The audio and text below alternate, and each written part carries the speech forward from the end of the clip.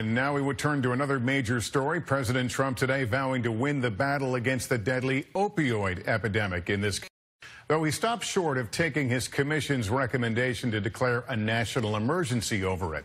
Tonight, NBC's Blake McCoy takes us inside a community in Ohio where this crisis is truly hitting home.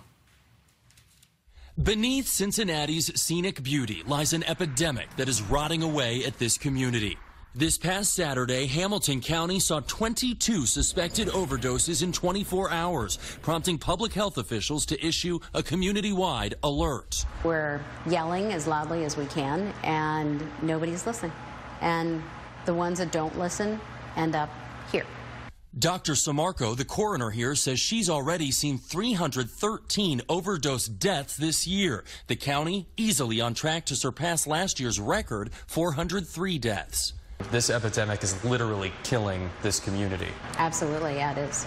It is. I mean, we used to do autopsies until about noon. Now we're well into the afternoon doing autopsies.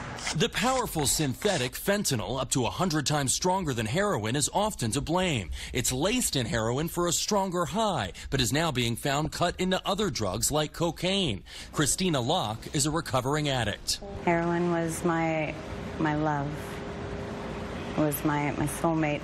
Addicted to pain pills at 19, heroin by 27. It's a total bankruptcy. Like, mentally, emotionally, physically, spiritually bankrupt.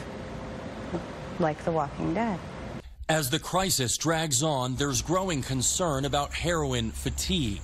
We can't say that we're not overwhelmed. We are. And it is frustrating to know that you want to help people, but you don't have those tools and resources to do it. First responders responding again and again in a community ravaged by addiction. Blake McCoy, NBC News.